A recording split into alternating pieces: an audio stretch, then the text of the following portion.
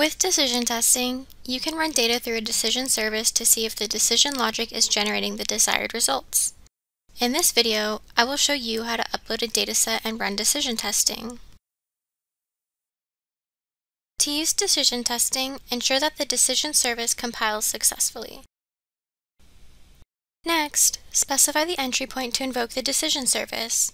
The functional must have a parameter and a return type. Then, decide on the values to be tested. Upload or generate a dataset with input values. Optionally, expected data can also be included in the dataset.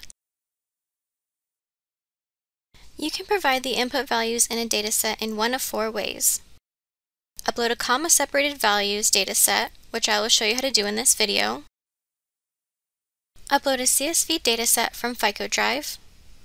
Import data from the Analytic Data Mart on the Decision Management platform. Or specify the results properties that you want to test for and let Decision Modeler generate the dataset. To open decision testing, expand the test pane and click Decision Testing. First, select an entry point to invoke the decision service. I'm going to select the decision flow. When the decision flow is invoked, the data that is passed in will be evaluated against the decision logic in all referenced entities. Next, configure the input dataset.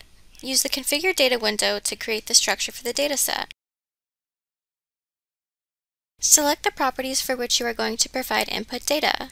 For expediency, I'm only going to select a few properties.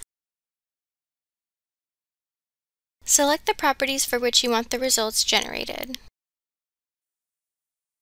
If you want to provide expected data for one or more of the result values, select the checkboxes next to those values.